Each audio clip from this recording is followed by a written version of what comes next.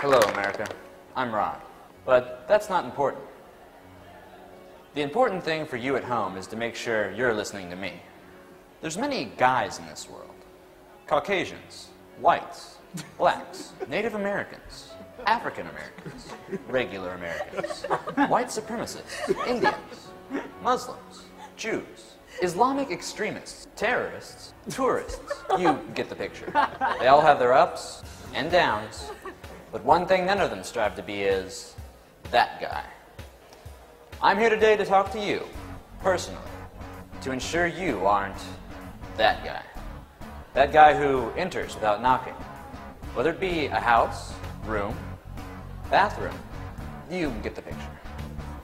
That guy who backwashes the communion wine at church. You do know the swine flu is going around, right? That guy doesn't care. That guy will follow people. Everywhere. To class.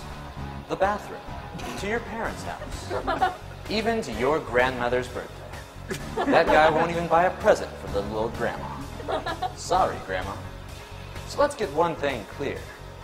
Don't be that guy. I thank you. America thanks you. Islamic extremists thank you. A world without that guy will prevent terrorism and AIDS and diseases.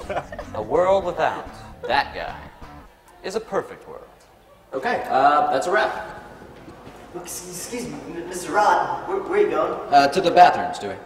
Can I come? No, Stewie. Well, I got some toilet paper.